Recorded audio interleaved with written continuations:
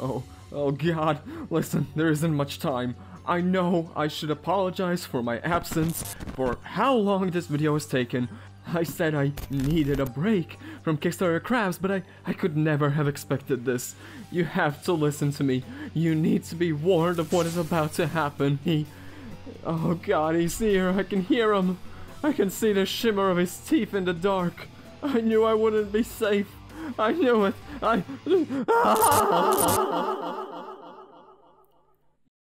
And that is the last footage we have of what happened or of the suspect. The only bit of evidence we have left is this 20 to 40 minute long documentary that puts everything into perspective. Be warned, what you're about to see is extremely shocking. You know, when I started my YouTube career, I wasn't expecting to experience so early on the same level of dread and misery as Ian did after years of being asked to do a Jakey Pauli Compton Chumpy. But here we are, the most highly requested video on this channel, brought to you early because I have no spine. Real quick, for a bit of post-recorded context, which I realized would be missing for the uninitiated. Back in 2015, iDubbbz TV released an episode of Kickstarter Crap looking at Dayron Arias magazine, a paltry project helmed by the self-titled Dayron Arias. The whole thing was a bizarre, almost unnerving experience, as the whole magazine was just full of Dayron's always gleaming face, plagiarized articles, odd sentence structures, and fake advertisements for brands which Dayron had nothing at all to do with, and even completely made up products. No one would go through the trouble of, having a price breakdown for each of the pieces of clothing, make a fake name for the hairstylist, the makeup artist, even has the photo shoot location up there. I just couldn't take no for an answer, so I did a reverse image search of the man in the leather jacket, and I found out that he is in fact stock photo handsome man thinking. You can find a link to the Kickstarter Crap in the description, but this alone should give you a general sense for who or what a Dayron Arias is. Dayron Arias. A mysterious character to be sure. One must wonder what lies behind his ever-present Cheshire smile. What secret dealings led to the wealth and luxury he brags about on his social media? What was it that had made him believe in his own talents to a degree where he'd not only start his own self-titled magazine, but even go as far as to launch a baffling Kickstarter for it? After all, as Ian had pointed out in his video, Dayron's most apparent skill was plagiarizing articles and plastering fake adverts with his face and name on them. Say, by Dayron Arias. But as you read them, you say to yourself, well, this doesn't sound like it's been written by a Dayron Arias. So you do a reverse word search and find that he's plagiarized the entire article. So how could he afford all of this, and why? I had feared going into this video. Right when I started my YouTube career with Lucic, I had people asking about Dayron, and I had honestly responded how I worried of what I would discover. His apparent sickening joy of being alive aside, my main concern was his financial situation, and as I went into this research, I developed several potential theories. The first, and the one which seemed most likely to me, was that Dayron was some sort of crypto bro. Cursory looks through his social media showed him posting a bunch of tech-related stuff, and if he'd gotten in early, that'd explain the obscene wealth. That said, unless he'd posted about it, I wouldn't ever know. Same goes for the second possibility, inheritance. Say for him tweeting out, "Oh my god, I'm so #sad over the #death of my #rich #grandma #God bless," I would be unlikely to know if this was the case, especially since Arias is an extremely common surname in South and Central America, with over 150,000 Ariases just in Mexico and 30,000 of them in Cuba. And the final option, and one I saw as least likely, the idea that he'd actually legitimately earned this money. Nigh impossible, I thought. Whatever the case, I was determined to find out. As is usually the case, our first stopping point ought to be the Kickstarter. Unfortunately, unlike our other subjects, Dayron has done a much more thorough job of covering his tracks, as the Kickstarter project and his Kickstarter profile have been permanently removed. Luckily, a snapshot from 2015 does exist on Wayback Machine, as well as the record on KickTrack. It was launched on August 24th, ended on September 23rd, and raised no money at any point because, just look at it. The latest snapshot of the project on Kickstarter is in German for some reason, but shows all you need to see. It was extremely bare bones and simultaneously poorly thought out, while having too much thought put into specific details, such as the median household income of the intended reader. There was only one single reward tier, for $50, limited to 10 people, giving a year subscription to the magazine, while his description touted that it would be available for free for everyone to read. Boast as he did about his skills with Adobe, he wasn't one for being that good at marketing, clearly. The project itself didn't answer any questions, nor did the video, which had just been footage recorded from a photo shoot for the magazine's cover. We'd need to go deeper. The first step ought to be the same as the one taken by iDubbbz, the website Dayron had provided, DayronAriasMagazine.com. Just like with the project, the website is not available anymore. Or so is the immediate thought, as the link is actually a redirect to Dayron's page on Issuu, as shown by Wayback Machine. The redirect doesn't work anymore, being down since about 2018, but the page is still up. Why does this page contain the same link again, which would redirect them to that same page? Dude, I don't know. Dayron's too intelligent for me to understand this. The earliest capture of the Issuu page is from 2011, which is a trend among many of the pages I ran into. They had been archived in the early 2010s, quite possibly by Dayron himself, although I can't be sure of that, of course. The 2011 snapshot doesn't offer much to look at, however, and the 2015 ones are not much better, or best look into what the magazine's site, which had hosted an issue of said magazine, then comes from the Kickstarter Crap video. Again, something is missing. This is not the site we're interested in for our research, but we're getting closer, because the real site is simply titled DayronArias.com, another now defunct site, yes, but one with more insightful snapshots brought to us by the Internet Archive. The oldest snapshot of the site comes from 2010, once again the implication being that either Dayron or someone close to him was doing the archiving, although the archive version is very broken. And here's our first encounter with what Dayron is more than anything else, a graphics designer. The original purpose of the Dayron Arias site was just advertising his services as a graphics designer. It is at this point that you might look at the entire concept of Dayron Arias magazine in the future and go, oh, okay, that makes sense. But we'll get to that later. It was in 2012 that the site was revamped to more than just graphics design. Again, the snapshot is highly borked, but it already lists things like the magazine, radio shows, TV shows, and more. Again, someone's done a fairly decent job archiving the site, as the navigational buttons all lead to archived pages. Definitely Dayron's work. Here's where I'll deviate from talking just about the sites Dayron's built, and talk about the radio side of it, because from everything I could find, it seemed legit. Dayron's site boasts about the radio network reaching people across the English and Spanish-speaking worlds, which I'm frankly not quite sure on if it's just one network which seems to have been entirely in English, but what do I know? I couldn't find a frequency, and at first I was fairly certain that this might have been some kind of ruse, and that Dayron had claimed to be the owner of a radio station when it had actually been some kind of podcast series. Hello, my Twitter followers, Facebook, Instagram, LinkedIn, everywhere you follow me on social media. But the internet proved me wrong. Several sites, including Top Radio, MyTuner Radio, and FM Radio Free, all list it as a legitimate, now defunct radio station. And okay, fine, it was real, but Dayron makes another fairly bold claim which is hard to prove or believe at all. A biography on his Flickr page reads in part as follows. Dayron produces and hosts the Dayron Arias Radio, his radio talk show, broadcast throughout the world in Spanish and English. On November 28, 2010, it was announced that Arias had signed a 3-year, $55 million contract with XM Satellite Radio to establish a new radio channel. The channel broadcasts every week on XM Radio Channel 188. Dayron's contract requires him to be on the air every week, 39 weeks a year. Couple of things to note, and I'll start with the small stuff before addressing the giant, bright red, glowing money elephant in the room. XM Satellite Radio was indeed a thing in 2010, but in 2011 it was merged with Sirius Radio and became Sirius XM. So by the time we get a look at his site at DayronArias.com, that merger has already happened.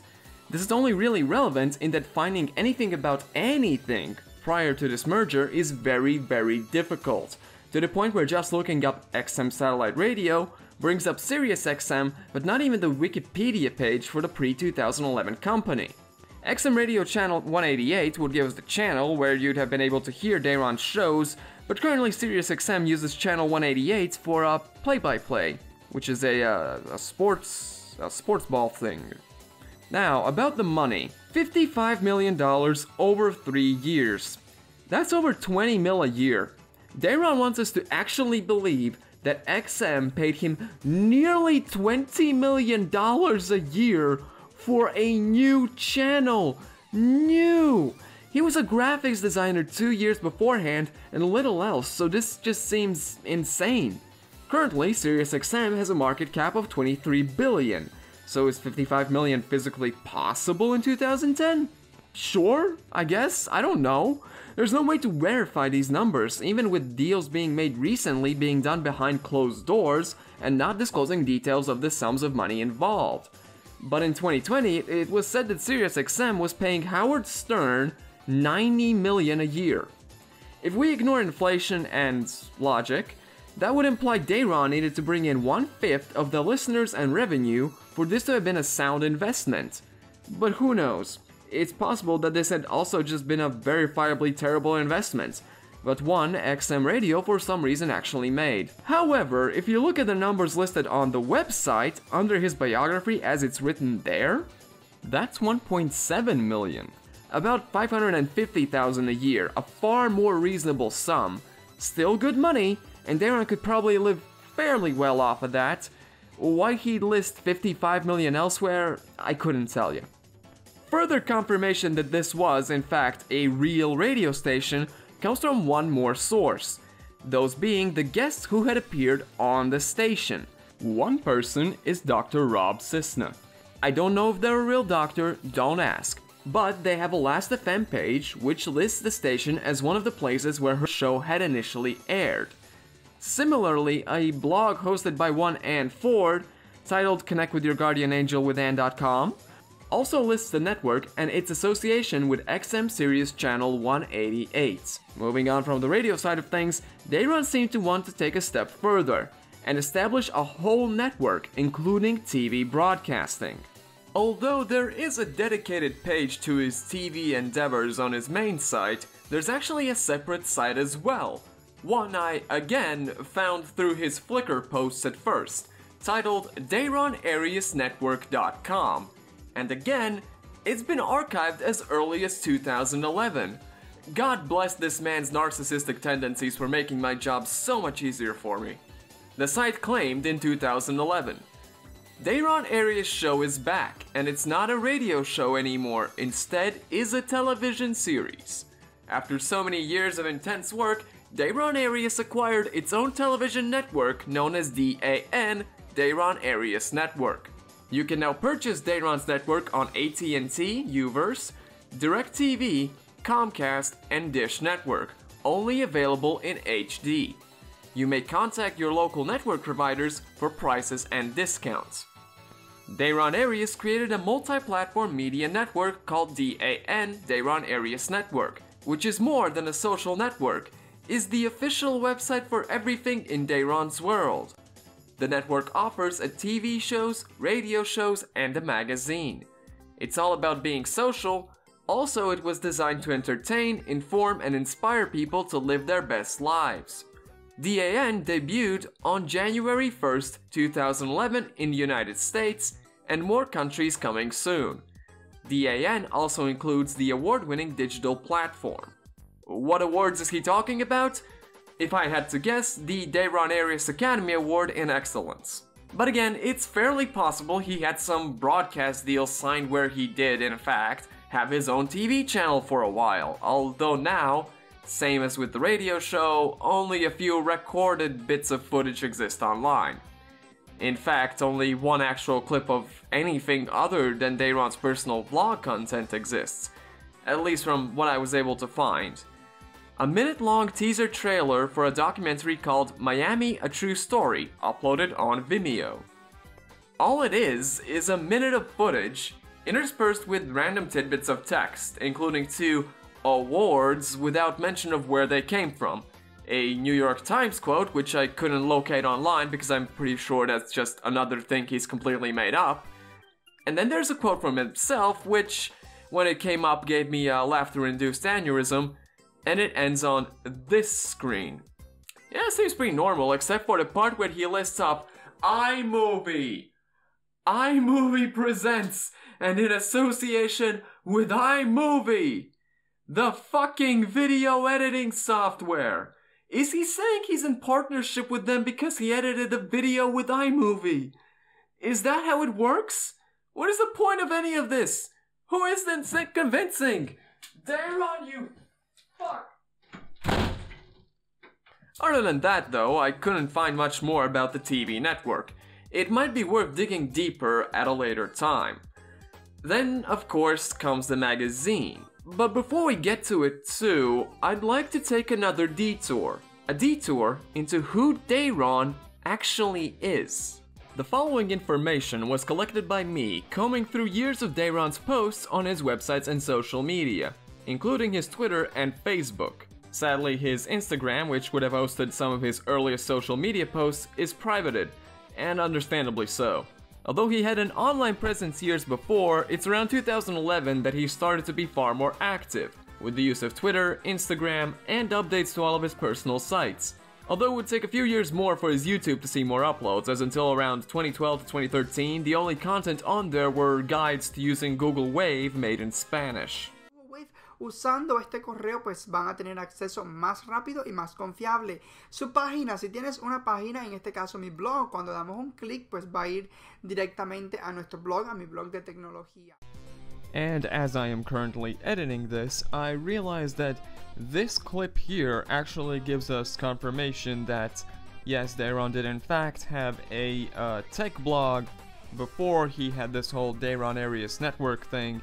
But I'm not too, you know, upset about not pointing it out earlier because the whole thing appears to be in Spanish, and I don't speak Spanish, so it's there though.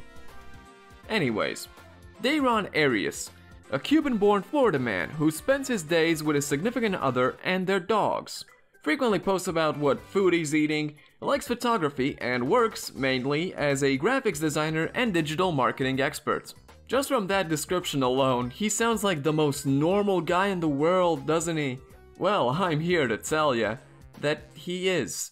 I debated with myself how deep I should go into this, and how obtuse I ought to be. When I went into this video at first, I was under the impression that we'd be looking at a Lusic situation. As someone who has purposefully put their whole life out there for all to see, in hopes of gaining a bit of fame and fortune for themselves. But I don't think that's ever actually been the case with Dayron. Allow me to explain. There was a post on the iDub subreddit some years ago, claiming that Dayron's a sociopath, that he's talking to an audience of nobody as if he were a celebrity.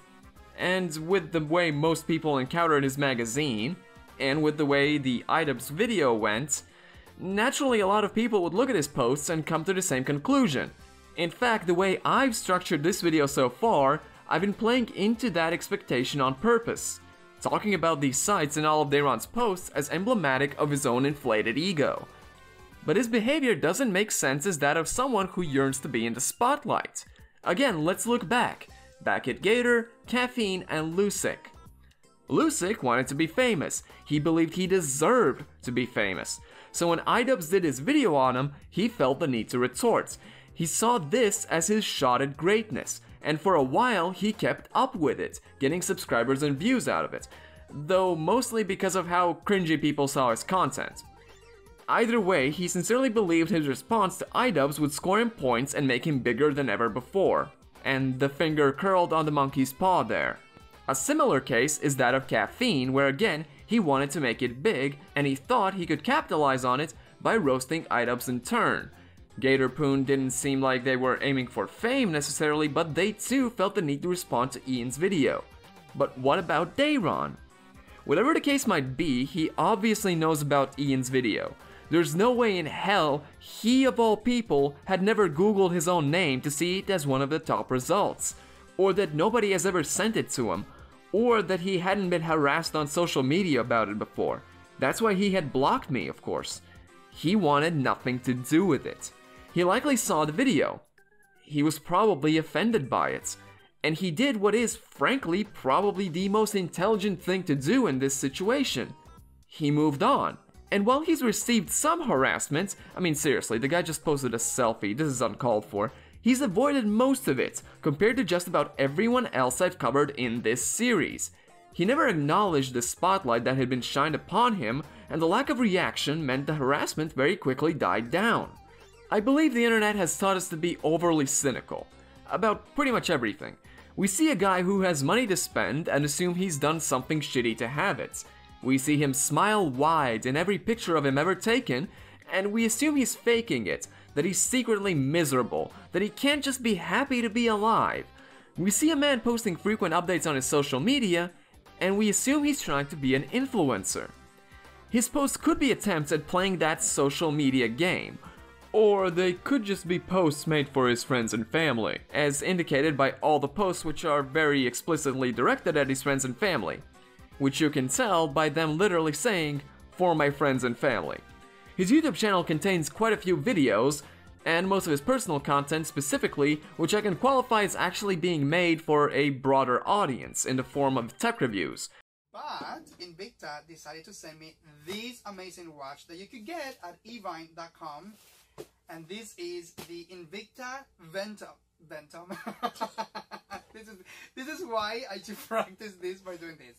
Anyways, this is the Invicta Venom collection. The Venom collection is...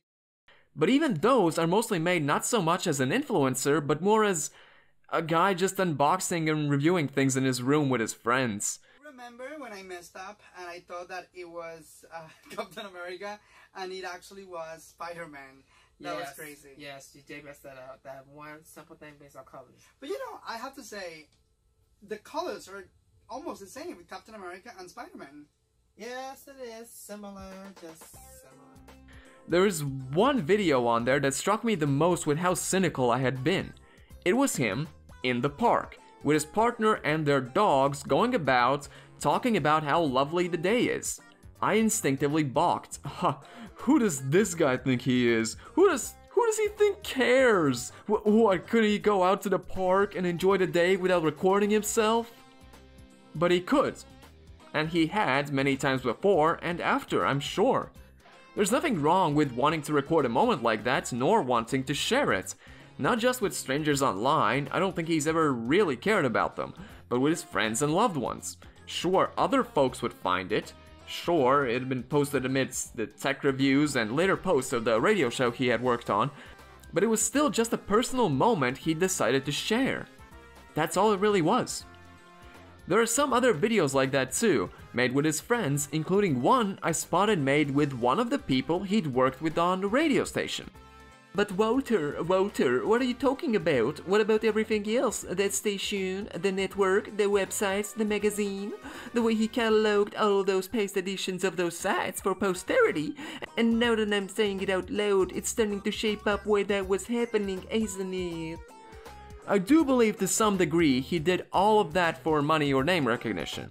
At some point, I'm sure he wanted that. Maybe he still does, to some degree, but on his own terms rather than Ian's or his fanbase's. Whatever the case, the sense I get from all of these projects, and the clear involvement of all of his friends in them, it seems more like these were just things he wanted to try his hand at, rather than serious long-term ventures. If they had a long-term purpose, that purpose is given to us by Dayron, on his Flickr and LinkedIn pages.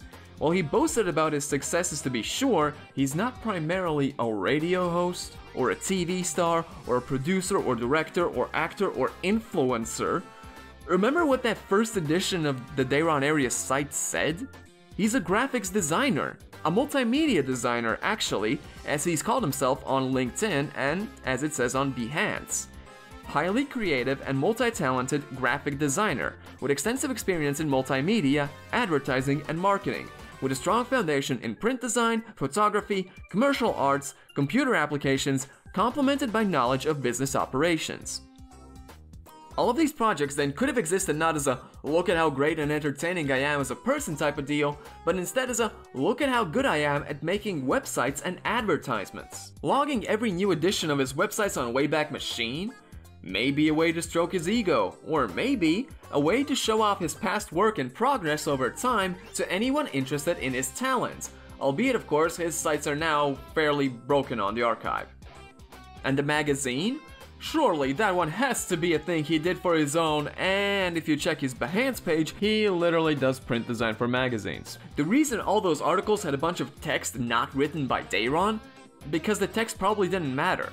The reason all those fake advertisements were plastered all over the magazine? Because Dayron wasn't selling you those products, he was selling his ability to make advertisements for you. With his friends being New Age doctors and esoterics and his partner running a transit company, there would also be plenty of waiting rooms amidst his friend group to scatter his magazine around a bit and try to get some clout for his business. We know printed editions of the magazine do exist since iDubbbz received one in a bad unboxing. Dayron Arias magazine, guys. Actually received one. Oh, this is great because this is the sort of thing I'd want to buy myself for the video, but I wouldn't want to give money to the person making it. And they're available on Amazon, and I frankly would love to get one myself. The Kickstarter project was an abject failure to be sure, but initial thought was likely much the same: advertising. Had it succeeded, he could catalog it. Had it succeeded, he could catalog it and show it off to clients. Since it failed, he'd remove the project from the site. No harm, no foul. As excited as you all have been for this video, my ultimate conclusion? Dayron's just a guy. He's just a guy living his best life, as his social media boldly proclaims. I don't know what he's up to nowadays. His LinkedIn lists his previous work as being in 2020. His last tweet actually comes from New Year's 2022. But at the very least, he's probably not in jail, since he took the time to block me in the middle of last year and has liked some random tweets this January. For as nervous as I was of what I could discover, I think I've come out of this video a better person, and I hope you guys can do the same. Sometimes assuming the worst of someone might be right, and sometimes assuming the best is a mistake, but sometimes it's better to just leave your assumptions by the wayside, and not hurry to form your opinions on people just from initial impressions. With that, I'll bid you guys farewell. There are some other folks I need to track down for future content. While I have you here though, do feel free to share my videos around if you can, it helps a lot. I don't want to bother the iDubbbz subreddit with more of my posts, and I think there's a bit of an unofficial moratorium on my content there, but I'm not sure. That said, the algorithm only works that much. If you think your friends or your grandma would like my content, send it their way. Alright, bye. Wait, if it wasn't Dayron, then who was it?